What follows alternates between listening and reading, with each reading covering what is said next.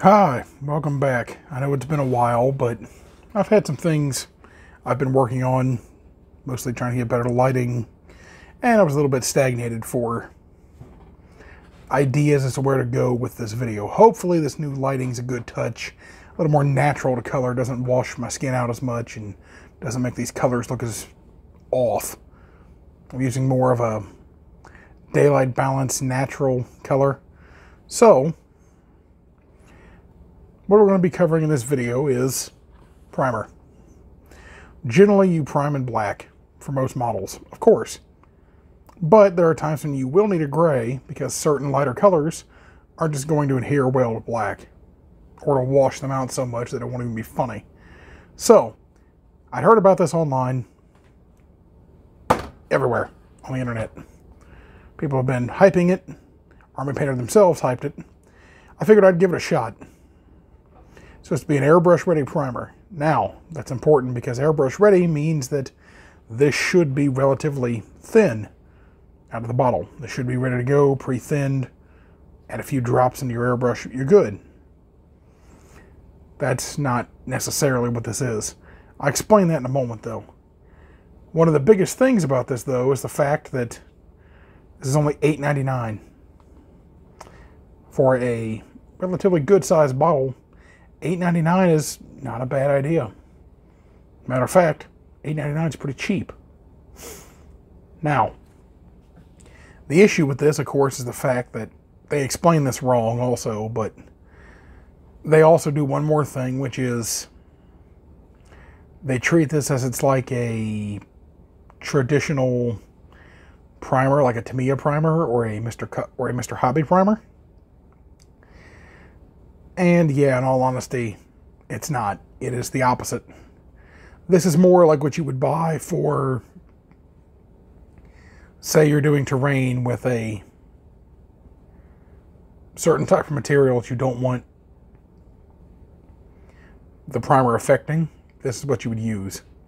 Now, this is formulated for the Warpaint Air range, and the color triads, or triadic harmonies for those of you that know that. Perfect base, midtone, highlight, color. You don't do that with your primer.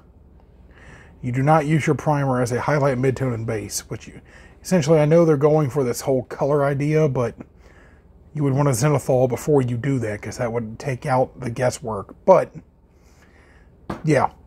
We're going to compare this to a product that's almost identical. Vallejo 74601 gray surface primer acrylic polyurethane. This is important. This is a water-based acrylic. This is an acrylic polyurethane. One of these cleans out of your airbrush easier. I'm not going to say which one. One of these sticks better. I'm not going to say which one. And yeah, this one, of course, is $10 more. But it being $10 more means you get a 200 milliliter bottle. It's much bigger. You get a lot more primer. And you get better instructions. Now, obviously, I'll go to where there are actual instructions. Yeah. Shake before use, apply in light coats from 20 centimeters. That could be fudged, give or take. Very resistant, suitable for plastics, brass, resins, etc. Blah, blah, blah, blah, blah. All the same general things about most primers. Now, I know what you're thinking. Why can't you just use a rattle can? Why not just use a rattle can in this scenario? Well, there are times when you live in certain climates or certain regions when rattle can primers are not the easiest or smartest ideas to use. It has to be the right humidity, the right, pretty much everything for it to work the way it's intended to work.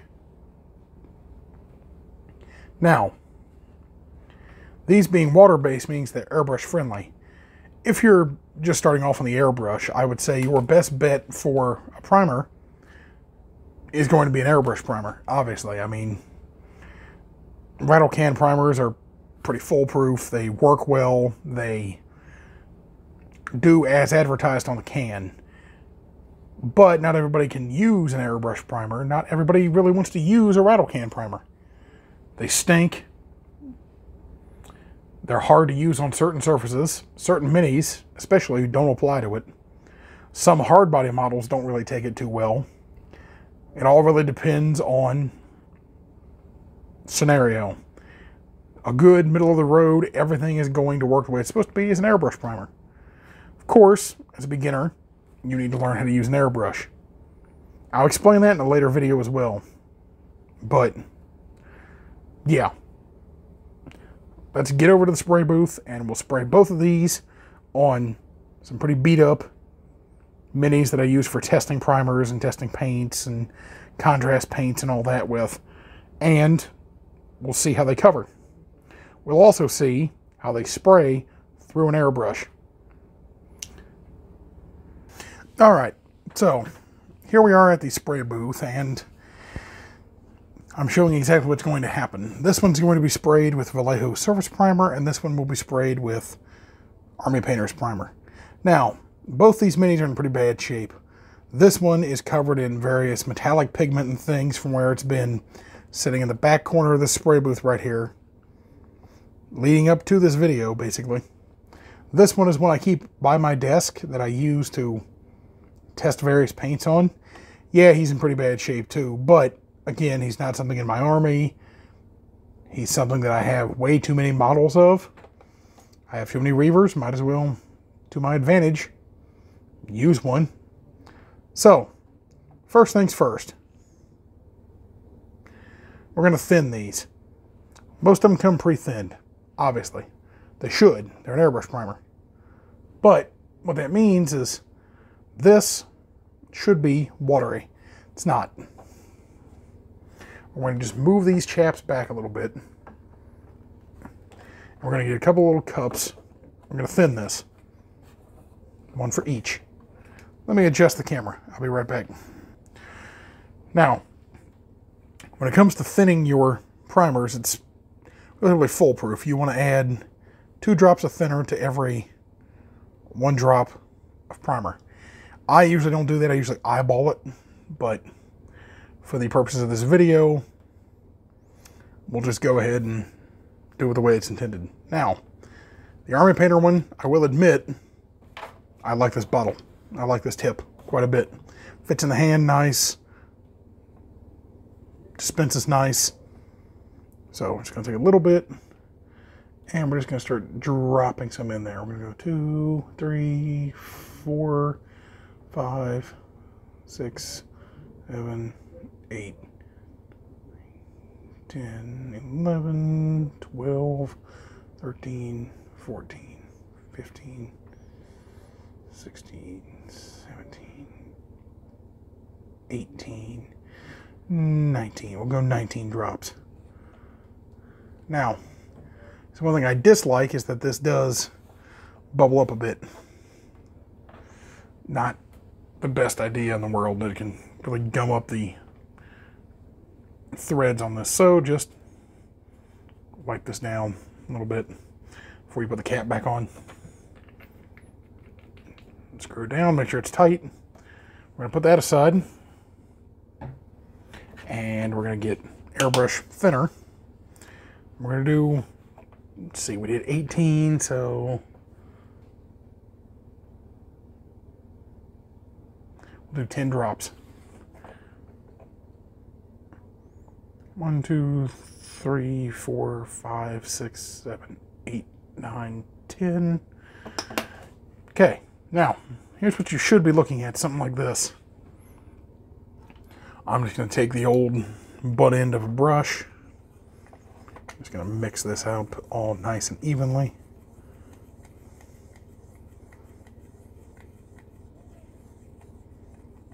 What you're looking for is the consistency of skim milk. This is pretty close to that, but you'll notice something. It's still not that great. Still pretty thick. This shouldn't be. An airbrush primer should be thin to start with. Now, we're going to set that aside. We're going to do the next one. We're going to use Vallejo. Vallejo's is pretty simple. Now, we're going to shake this off screen because it's a lot thinner. Much thinner. I will admit I don't care for these tips that much. I think they're relatively crappy tips, but they do work. So again, we'll do it the same way. 1, 2, 3, 4, 5, 6, 7, 8, 10, 11, 12, 13, 14, 15, 16, 17, 18. You can be more precise with this since it does allow for that. And we're going to, again, do about 10 drops. We're going to go 1, 2, 3, 4, 5, 6, 7, 8, 9, 10. Don't worry about making a mess. You're going to make a mess. It's going to happen. It's inevitable. You're going to make a mess. Get out another little stir stick here. And we're just going to stir this up. Now you're going to notice something after I get this stirred up. Viscosity. Completely different viscosities. This one is nice and thin. I can shake the cup, it goes where it needs to go. Shake the cup, it's a little thick. But we'll see how these lay on the model, and I'll show you what I'm talking about. It's probably going to be a little hard to hear me since this booth is relatively loud, but this is what's about to happen. Starting with Army Painter, we are going to take our airbrush, make sure the setting is right. It's at about 20 psi right now, so I like to keep mine set out since it's what works the best for what I need, so I don't have to keep switching PSIs when I work with lacquers and acrylics. Put on some gloves, keep your hands protected. It is water-based. It's not really going to hurt you any, but yeah, you just want to be safe. I'm going to pour it into the cup, and as you can see, it's pretty thick. All right, and we're going to just show the example of exactly what I'm talking about. As you can see, while it does cover pretty okay, it's doing a weird, almost spider webbing effect. It's taking more primer than it should for such a small area, leaving a bit of a texture behind too. Really, it shouldn't do this.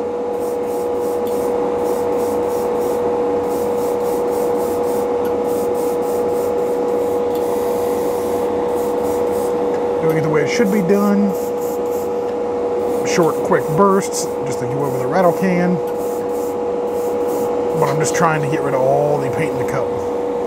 Yeah, not that great. It's spotty. It leaves kind of a sandy texture. I don't know if you can see that in the light there, but it leaves a bit of a sandy texture behind. Doesn't cover the best. Doesn't really do any real bonding necessarily. Kind of gums things up a little bit too. As you can see there, likes to spider web a lot. Now, I'm going to go clean this, and I'll explain again just how much of a pain this can be. So, Army Painter's primer being water-based means it should be able to be cleaned out with water. Obviously, it's not going to be able to. We're going to definitely have to use an airbrush cleaner. So, I'm going to just get a little bit of a homemade airbrush cleaner. Spray a little bit into the cup here.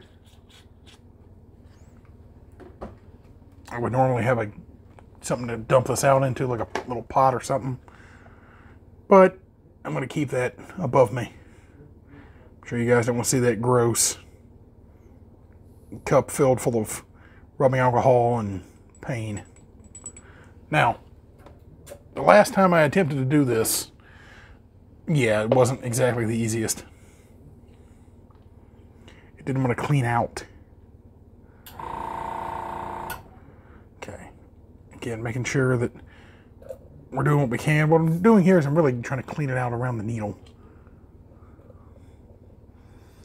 This specific model of airbrush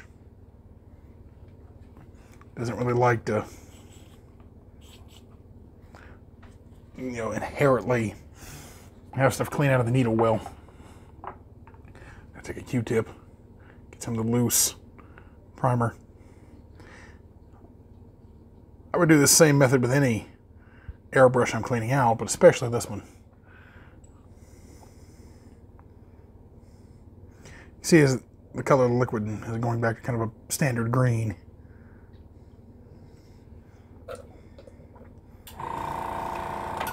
Yeah, you're going to have to excuse the airbrush compressor. One of those fancy ones that about every few seconds likes to circulate the air. Now, again, I keep doing it this way.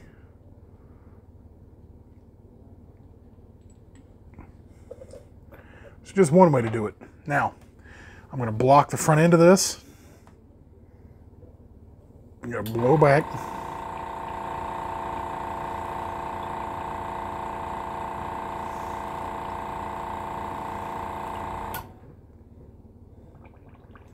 I'm going to dump it out off screen, obviously. And yeah, it's relatively clean right now, but it doesn't mean it's not going to not be clean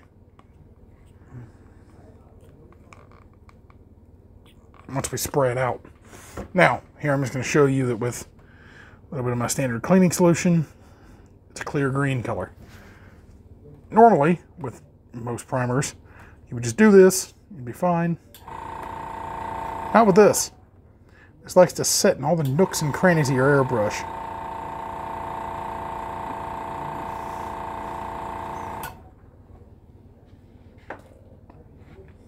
Now, we're going to do it one more time. This time, try another little blowback way of cleaning. Try to get some of those bubbles to pop a little bit. And same way. Let some of these bubbles settle a bit so we can see. Should be any second now. Yeah, that's good enough I can see.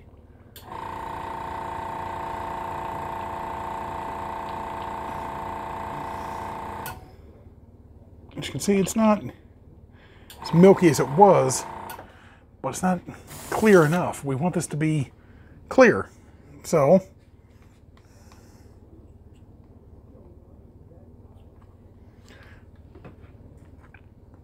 what we're going to want to do is just keep doing it until it turns clear.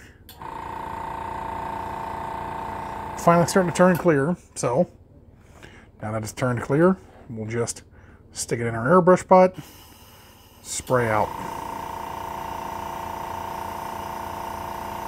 I would recommend you either open a window for this or leave your booth on. I don't have my booth on just because, well, in all honesty, it's a little noisy. You wouldn't be able to hear me. But for most safety reasons, you would, yeah, definitely want to do that. Now, I like to take just a little tiny amount of alcohol. Just a minute amount. I mean, barely enough to even halfway fill the cup. This is not a very big cup either. So that's saying something. And put a little bit in your cup, just enough to do everything. Make sure your gaskets are able to handle solvents. Just spray this in there as well.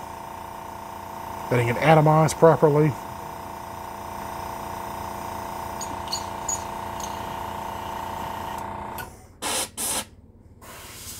See how much of a pain that was compared to the next primer we're going to test, which is a lot easier. All right, and the next one we're going to test is Vallejo. Sorry about that, I had forgotten to switch the camera a little bit. The next one we're going to test is Vallejo. The reason why is because generally Vallejo has better coverage, but also Vallejo being a lighter color, you would think it wouldn't be able to go over these very vivid colors as much. What this is Casandora yellow wash and Croxagora scale contrast paint, Gorgonta fur, and I believe snakebite leather. And we're going to just test, make sure it's thinned right. It is. We're going to start going in the same way we originally did on the other model. Now it's not going to probably cover these colors in one coat, obviously. Of course not. But it did a pretty good job.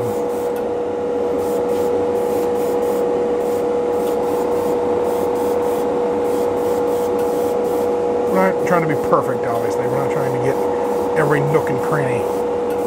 We are trying to get at least a consistent tone. Okay.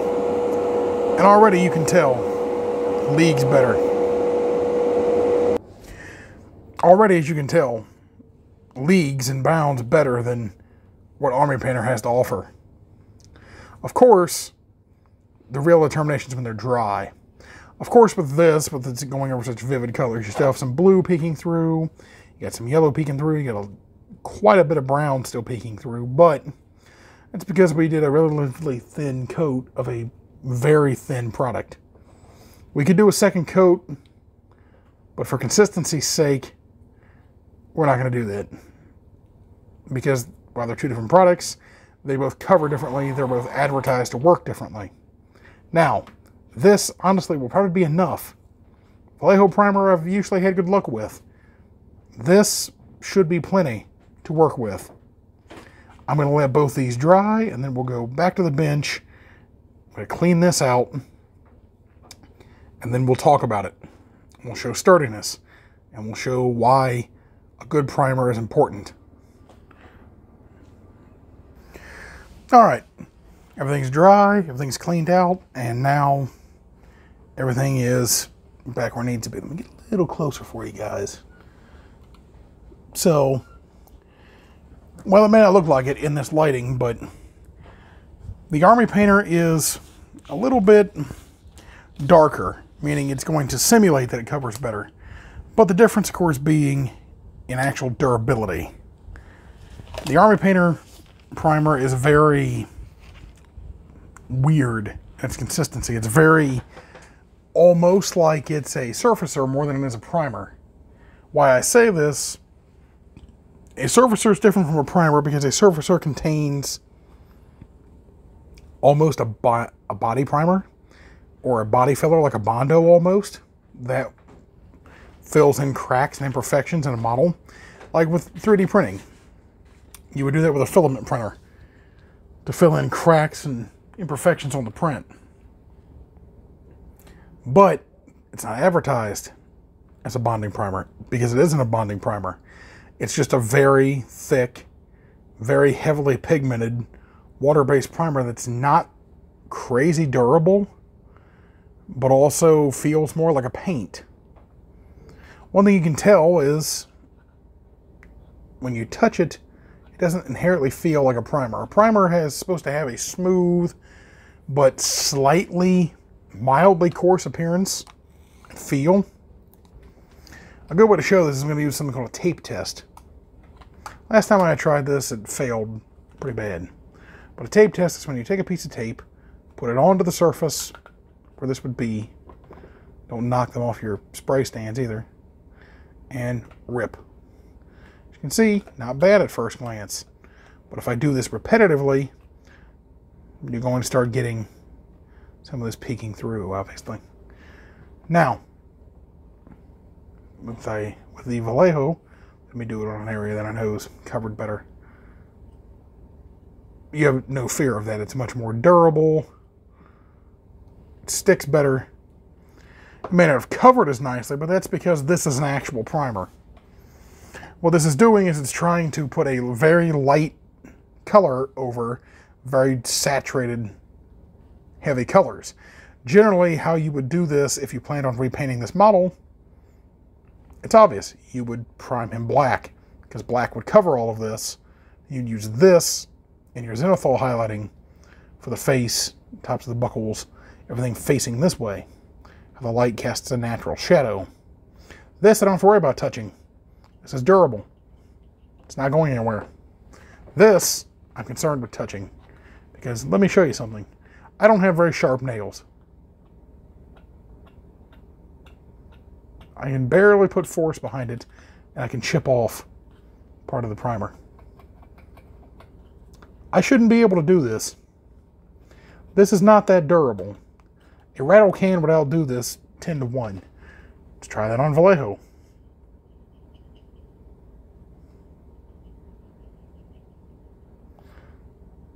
Same way. Nothing happened. There's just a tiny itty bitty little dot where I was able to chip some primer off. This is not fully cured either, so that's saying something.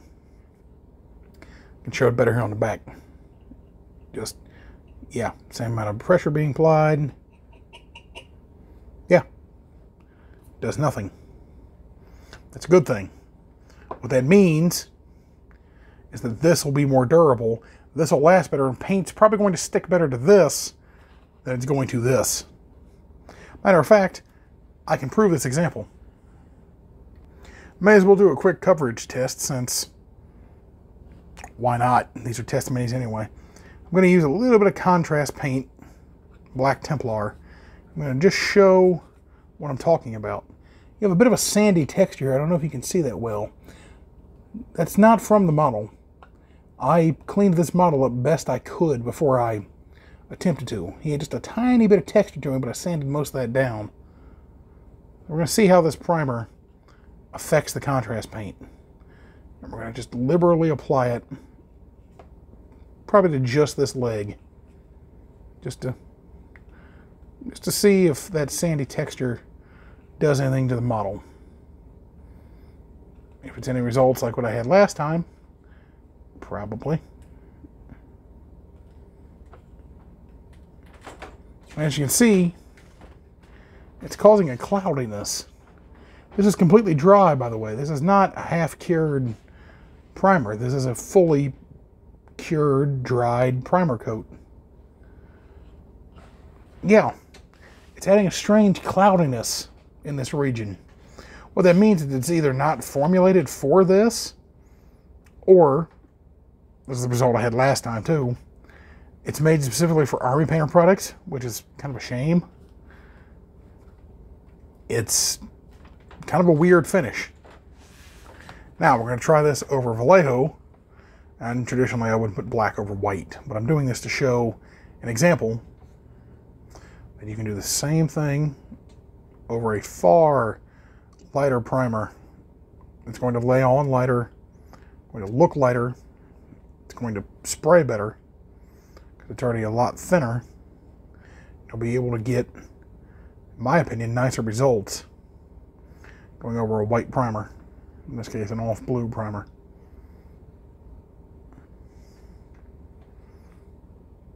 I don't generally recommend using contrast paints unless you're a newcomer or unless you're just trying to get an army done on a weekend. So yeah, I'm just gonna do this whole leg. Might as well. May as well do the whole leg while we're here. It's not like it's gonna hurt anything. Now, here where it's beginning to dry, you can see it's bringing in a little bit of that blue here, but it's not cloudy like the last one. This one is still very much cloudy, which is strange. But I'm sure I don't need to go any farther, but as you can see, primer pays off. Vallejo's airbrush primer is a lot nicer. It's a lot smoother. It goes on a lot better. It covers a lot better. If you're doing something like you're trying to get a slight dark tinge to something by using Black Templar contrast paints, this is the way to go. This is definitely the way to go. If you're just trying to prime something very quickly and not worry about the final results, this is the way to go. Sadly, what this means though is that I can't really recommend the cheaper option. I would love to recommend you guys the cheap, affordable option, but I can't. This is just not that durable, and it's not really user-friendly. Having to guesstimate how much thinner to use, having to guesstimate the right amount of thinner pour ratio of primer is kind of a pain. On top of, I wouldn't use this with contrast paints or speed paints. I would use this with, if you're trying to get an army done and you don't want to pay a ton of money, and you're going to be using either Army Painter's rattle cans, I would actually say you go their rattle cans more than this. Their colored rattle cans will help you get an army done quicker. Matter of fact, they'll do better than this and perform better than this in half the time, and won't leave this weird, almost body putty, sandy texture. Not exactly what I'd recommend. All in all, I would say only give this a chance if you 100% desperately need a primer and you only got like 10 bucks. This is a no-brainer. But I also would say shop around. Try to make a primer if you can't find one. But on the other hand, a can of Mr. Surfacer 1000 will only cost you about $10 and some change at a hobby shop. And Mr. Surfacer 1000 is better than both of these combined. It has the body-filling natures of this by nature, like it's supposed to, and the coverage and smoothness of this while covering in one coat. Obviously, you would go with Mr. Hobby's Mr. Surfacer, but that's my personal preference, and that can be a little pricey when you start buying the 30 milliliter cans that tend to sometimes get a little pricey for the amount of primer you're getting in a bottle. But yeah, this is 200 milliliters for $17. For $10, you can get a bottle that's only about that high. Same diameter, obviously, but it's also going to go farther. You just have to be more careful with Mr. Hobby, since it being lacquer based, you have to clean your airbrush differently, you have to treat it differently, you have to treat your models differently. This, on the other hand, while it is cheaper, it is going to cover, but it's not going to be too crazy durable, and it's not really going to perform as well as something like this, or anywhere near as good as something like Mr. Hobby, or even Tamiya Surfacer in a rattle can, or even Army Painter's own rattle can colored primers. I can't recommend this safely. All in all, I would say skip the product unless you're 100% desperate and need a primer. That's the only time I would recommend this. Or you just need a very specific shade of gray. It's going to match a specific Citadel color, but still, even then, I wouldn't recommend this due to its sandy nature, weird spray application, spottiness, the cloudiness it causes to certain contrast paints, and, of course, the fact that for the price you pay, you can add a few dollars more, get a far better product.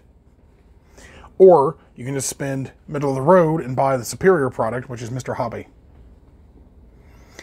Hopefully this video was informative and taught you guys something about primers and something about shopping around and trying to get the best deal you can. Hopefully you like this lighting as well. I'm trying to do something a little more warm and natural. As for the absence, well, that was mostly from a stagnation on video ideas. I couldn't think of where to go with this. I had planned a tool video, and that kind of went by the wayside since I didn't really know where to go with it. The next video, I promise, will be within a week, and it's going to be me reviewing a couple more products. It's going to be me reviewing safety products for the hobby and ease of application products. So things that are made to make shortcuts or make the hobby easier. I hope you guys come back for that one.